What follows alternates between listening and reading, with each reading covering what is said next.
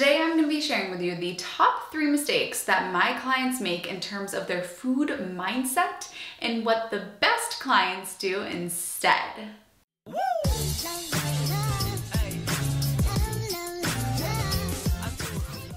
Hello my honeys, it's Emmie. If you're new to the channel, welcome. My name is Emmie. I'm a nutritionist and the creator of the Slim on Starch program.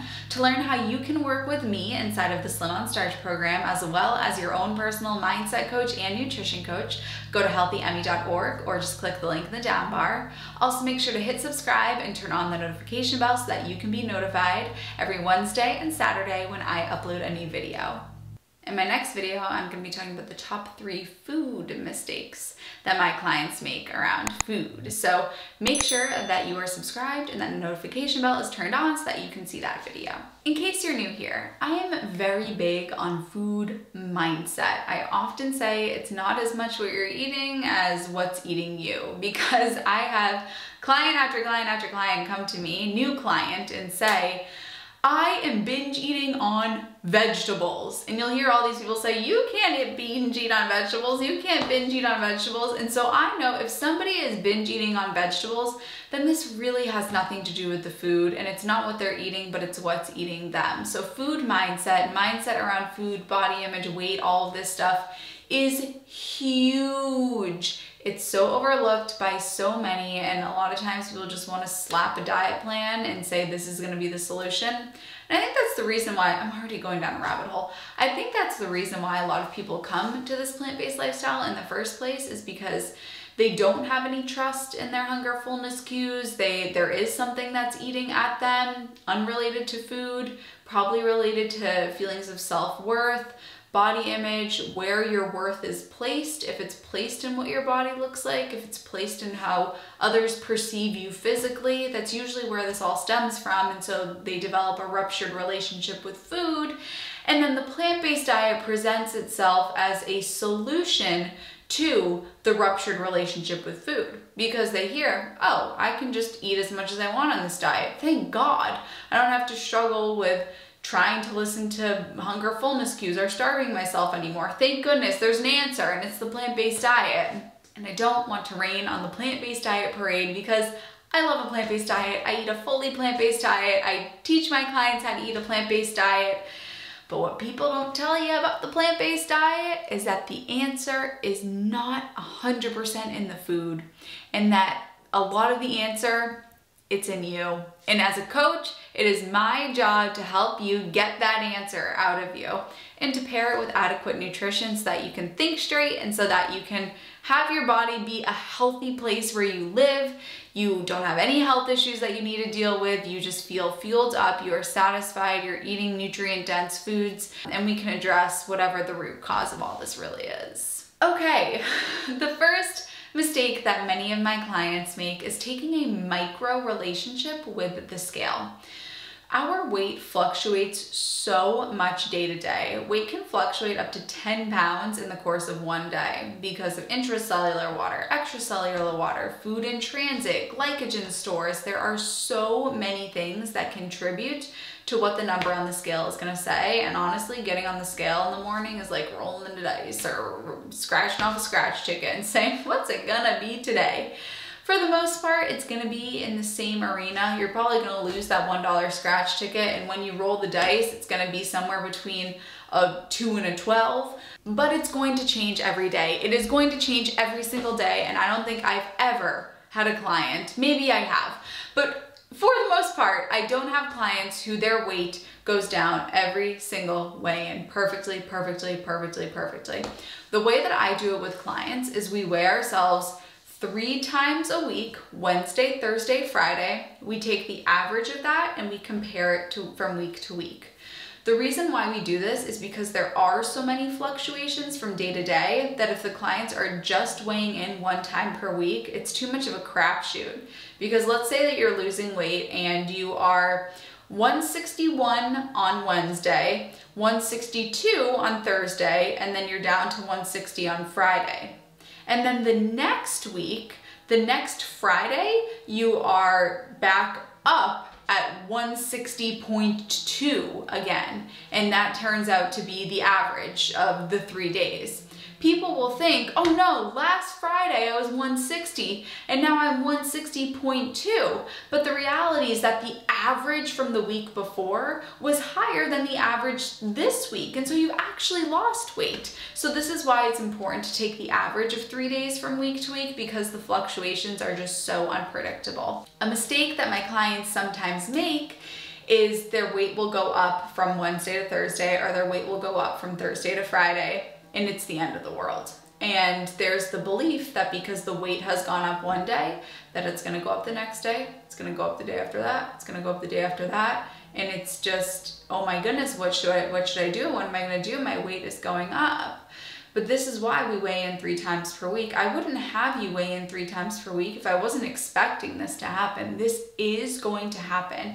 And if you can trust me on that and know that weight is gonna be up and down, but overall it's going down, then we're gonna have a lot more fun together. The second mistake that my clients make is failing to Google Earth themselves when a special occasion pops up. This seems quite nuanced, and it is. Something that we do inside of the Slim on Starch program is form your signature system. This is what allows you to intentionally eat non-SOS foods on, you guessed it, special occasions. So during the course of our work together with clients, I will have clients have special occasions pop up. They will have birthdays, celebrations, anniversaries, their child's birthday, and they become quite alarmed at the fact that this is coming up. It's a big root of stress. And they think, how is this going to sabotage my progress? What I look at it as a huge opportunity for you to turn the Slim on Starch diet into a lifestyle for the long term. This is a great opportunity for you to contribute to the longevity of your success on this lifestyle. No matter where you live, what you do for a living, what you look like, what your weight is, what your occupation is, you are going to run into scenarios where you are going to eat non-SOS foods. There's no other way to slice this. You are going to eat non-SOS foods at some point in your life, and that is okay. And I think that doing it during the course of our work together is a great thing to do. What a lot of my clients mistakenly do is say, well, how is this gonna sabotage my weight loss? I signed up for this program, it's just this amount of weeks, I'm gonna commit to it, I'm gonna commit fully during these weeks. And I say, I love that you are so enthusiastic about this. That's great that you want to fully commit to it. But I don't want you to just commit to 6 or 8 weeks together. I want you to commit to a life of this. And to commit to a life of this, you're going to have to commit to intentionally eating non-SOS foods on certain days so that the majority of the time you can stay SOS. Clients will say, how is this going to sabotage my progress? If you are saying that, then you are looking way too short term. If you say instead, how can I use this as an opportunity to contribute to the longevity of this lifestyle? Then you are going to win. Because if you allow yourself to, on special occasions, have non-SOS food, and 95% of the time you can get right back on the wagon, you're somebody that's going to be successful in the long term. If you are 100% committed to being 100% SOS 100% of the time, then you might not find success in the long term. And so for my clients that have special occasions, they often make the mistake of saying that they want to be 100% SOS during the special occasion. While they'd find more success during the 8 weeks that we have together, I want them to have success for a lifetime. And I would rather have them lose 0.1 less pounds during the course of our work together so that they can be successful for the rest of our lives than have them lose a ton of weight in the 8 weeks. And honestly, if they don't have cake on their birthday during the SOS program, you know what's gonna happen? I'll tell you exactly what's gonna happen. Their birthday comes during the SOS program, they don't have a slice of cake, and then next year rolls around, we're not working together anymore, and they have the slice of cake, they binge out, maybe they gained weight back, and they go, oh my goodness, remember when I was in the SOS program, I didn't have a slice of cake? How crazy was that? You're right, that is crazy. You should have cake on your birthday. And so sometimes it falls on deaf ears when I say to clients, no, it's okay for you to have this. I want you to have this during the course of our work together because I really want to set you up for success for the long term. The third mistake that my clients make is researching other diets, other ways of eating, or even watching how other people in the whole foods plant-based world eat. This is like if you are married and you're going on Tinder. Why would you do that? If you are so happy with what you have here, why are you looking at the way that other people are eating? What are you searching for there? I want you to ask yourself that. When I'm watching what other people are eating or I'm searching for other diets, what am I really looking for here? What emotion am I probably getting from doing this? And that's a really big question, because I'm sure that opens a can of worms when you start to consider, why is it that I'm spending so much time watching how all of these other YouTubers eat? Why is it that I'm researching all of this stuff? What I see it as is you don't understand that the answer is not in all of these other YouTube videos. The answer is not in all of these podcasts. The answer is within you, and it comes down to your actions. And you might think, well, I don't know what actions to take. That's why, Emmie, I listen to these podcasts. That's why I watch these YouTube videos, because I have to see what other people are doing and do the same thing. But that's not the case. That's exactly why in my program we have your plate builder, and then we have how to listen to your hunger and fullness cues, because all of the answers are inside of there. These two things put together allow you to trust your hunger and fullness cues, and you don't have to watch what anybody else is doing. It's only going to confuse you. It's like, you know how they say, don't snoop because you'll snoop if you have a significant other. Don't snoop on what they're doing, because you snoop until you find something that you don't want to find, and you don't stop until that happens. All you are doing by doing this, there's two options. If you are looking at other diets, other ways of eating, you're doing one of two things. Either you're validating what you're already doing, so you're just wasting your time really, because you take the same action anyway, or you're confusing yourself and you're making this even harder for yourself. So there's no benefit from this, because you're either validating what you're already doing, which means you're going to continue to take the same actions that you would if you never saw it in the first place. Maybe your emotions feel a little bit more secure, or you're making yourself more confused, which is going to make you more anxious about whatever it is that you're doing. But you're probably going to continue to take the same action. So there's no benefit in searching other diets. And what I encourage my clients to do is, once we start working together, unfollow everybody else, unfollow all the other, everything that is going to cloud up this, unfollow it, because all the answers are within you. Nobody else on this planet knows how much you need to eat except for you. And you might say, I don't know how much I'm supposed to eat, and that's why we're gonna get you back in tune with your hunger fullness cues so that you can do exactly that. But a top mistake that I see is looking, the shiny object syndrome, looking at what everybody else is doing, what everybody else is eating, and letting that influence what you're doing. I do want to pull back and revisit what I noted there about, if you find that so much of your time is surrounding what I eat in a day videos and nutrition topics and all of this, consider, when did I start to become interested in this stuff? Was I really interested in this stuff before I started to have struggles with my weight and my relationship with food?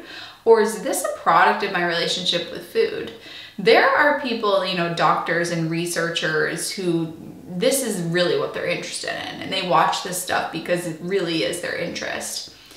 But think about with you, is this really truly an interest of mine, or is it an interest by default because I've had so many struggles with food? It's likely the latter. Think back to what you were interested in when you were a kid and when you were growing up, before you had any food issues.